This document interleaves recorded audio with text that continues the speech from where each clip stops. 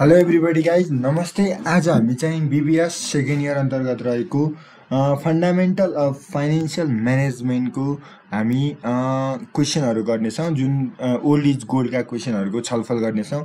फुल यही अब हाम्रो यही सब्जेक्टमा चाहिँ सम्पूर्ण गाह्रो क्वेसनहरू च्याप्टर वाइज सिलेक्सन गरेर हामी छलफल गर्नेछौँ। यो चाहिँ तपाईँहरूको ओल्ड इज गोल्डमा चाहिँ 23 नम्बर जति नम्बर भए पनि अब 2072 सालमा क्वेसन नम्बर 5 मा आएको थियो, जुन यो चाहिँ हामीलाई 10 मार्क्सको लागि ग्रुप बी मा आएको होला सायद, जसमा चाहिँ हाम्रो क्वेसन नम्बर 5 यो चाहिँ अब क्वेसन नम्बर छोडौँ, हामी जनरली यो क्वेसनलाई बुझ्नुपर्ने हुन्छ। यो क्वेसनमा हामीले अब च्याप्टर नम्बर 2 बाट छलफल गर्नेछौँ यी क्वेसनहरू। अब फर्स्टली च्याप्टर नम्बर 2 भनेको चाहिँ हाम्रो फाइनेन्सियल स्टेटमेन्ट एनालाइसिस, यानि कि न्युमेरिकलको लागि हामीलाई यहाँबाट स्टार्ट गर्नेछौँ च्याप्टर नम्बर 2। त्यसपछि 3 time value of money, 4 fundamental of risk and return, त्यसै गरी 5 फाइनेन्सियल एसेट भ्यालुएसन भनेको बोन्ड र स्टक भ्यालुएसन, अनि 6 cost of capital, 7 capital structure र लिभरेज, त्यसै गरी बेसिक्स अफ क्यापिटल बजेटिङको बारेमा बेसिक र एडभान्स रूपमा चाहिँ बीबीएस 4th इयरमा चाहिँ अब तपाईँहरूले चाहिँ एकाउन्ट ग्रुप चुज गर्यो भने त्यहाँ पढ्नुपर्ने हुन्छ। अनि त्यसपछि वर्किङ क्यापिटल म्यानेजमेन्ट यानि कि कार्यशील पुँजीगत व्यवस्थापन भन्छ, यो च्याप्टर नम्बर 9 र 10 सेयर डिस्ट्रिब्युसन अफ सेयर होल्डरको बारेमा पढेर हामीले सकाउने छौँ, जुन इम्पोर्टेन्ट क्वेसनहरू मात्र। अब यो क्वेसनलाई हेरौँ, जुन च्याप्टर नम्बर 2 को क्वेसन नम्बर 1। अब यो चाहिँ एउटा BC company has a current asset of 8 lakh current asset दियो। सीए भनेको करेन्ट एसेट 8 लाखको दियो, एन्ड करेन्ट लाइबिलिटी चाहिँ कतिको छ, 5 लाखको करेन्ट लाइबिलिटी दियो। ओके, यो बुझ्नु होला, करेन्ट एसेट र करेन्ट लाइबिलिटी चाहिँ दिएको छ यसमा जनरली। यो करेन्ट एसेट र करेन्ट लाइबिलिटी दियो। अब यो दिइसकेपछि अब हामीलाई तल दिएका कुराहरूमा आधारित रहेर चाहिँ क्वेसन सोध्छ। अब ए नम्बरमा एउटा सोध्यो, अर्को बी नम्बर भनेर दुईटा सोध्यो। यो ए बीलाई चाहिँ हाम्रो 2 मार्क्सको लागि सोध्यो। अब एमा चाहिँ 2 4 2 8 मार्क्सको लागि एबाट सोध्यो। अब यसमा चाहिँ पहिलो हेर्नु होला, ए नम्बरलाई सोल्युसन हामी question बुझौँ। What effect will the following transaction have on फर्मको current ratio. फर्मको current ratio पहिला फर्मुला थाहा हुनु पर्यो, करेन्ट रेसियोको फर्मुला थाहा हुनु पर्यो। त्यो भएर अब हेर्नु होला, फर्मको करेन्ट रेसियोमा आधारित रहेर तल दिएका ट्रान्जेक्सन कारोबारहरूलाई के प्रभाव पार्दछ भनेर क्वेसनले सोधेको छ। Let's see here guys. अब यसलाई हामीले राम्रोसँग हेर्दै जाने हो भने चाहिँ अब जनरली यसमा चाहिँ ए नम्बरबाटै हामी सोल्युसन हेर्दै जाउँ। अब ए नम्बरमा के भन्छ भने 2 new trucks are purchase for total of आरियाज कति 1 लाख इन क्यास 1 लाख क्यासमा 2वटा नयाँ ट्रक किन्यो।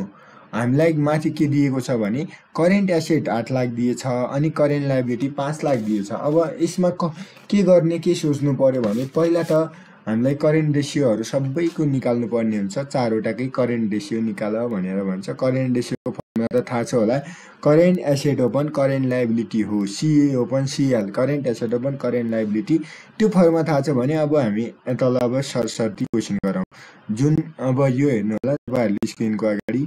बीबीएस सेकेन्ड इयर फाइनेन्सियल म्यानेजमेन्टमा चाहिँ अब हामीले च्याप्टर नम्बर 2 पढिरहेको financial statement analysis, financial statement र रिपोर्टको बारेमा जान्नु पर्यो, र फाइनेन्सियल रेसियोको बारेमा पनि यहाँ हामी अवगत हुनुपर्ने हुन्छ। Let's see here question number 5, जुन 2072 टियुमा सोधेको क्वेसन हो, past question. Solution current ratio at a present, अहिले करेन्ट रेसियो निकाल्नु पर्ने छ।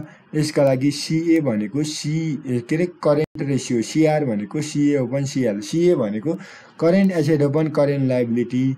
ओके, करेन्ट एसेट क्वेसनले दिएको छ 8 लाख, करेन्ट लाइबिलिटी हामीलाई 5 लाख भनेपछि 1.6 time is your answer. I hope यो चाहिँ बुझिसक्नु भयो भन्ने आशा छ अब यो करेन्ट एसेटको बारेमा। अब क्वेसनतिरै लागौँ हामी।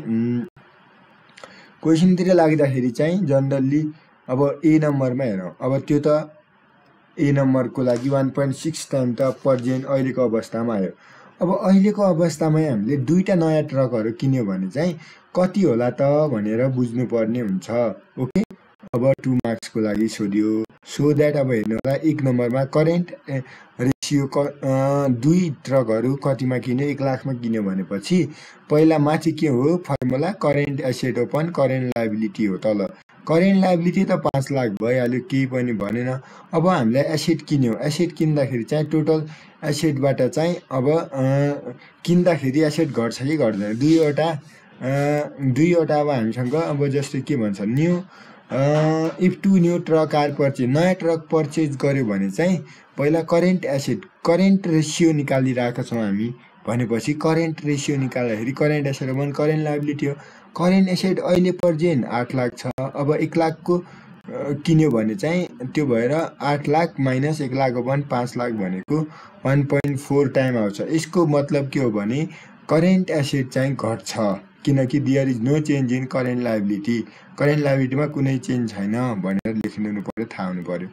ओके, अब त्यसपछि हामीले बी नम्बरमा रहेको छ कम्पनी बरो 1 lakh on short term basis to carry an increase in receivable of the same amount भनेर भन्छ।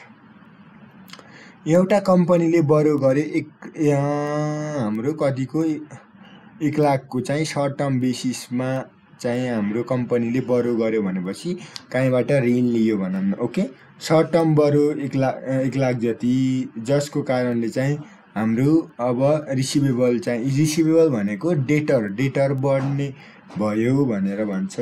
जस्तै यसको लागि करेन्ट अब 2 नम्बरको आन्सर हेरौँ हामी। 2 नम्बरको लागि के भन्छ भने 2 मा चाहिँ करेन्ट रेसियो भनेको current asset open current liability हो। करेन्ट एसेट माथि करेन्ट लायबिलिटी तल। करेन्ट एसेटभित्र चाहिँ अब जनरली हेर्नु होला 8 लाख छ।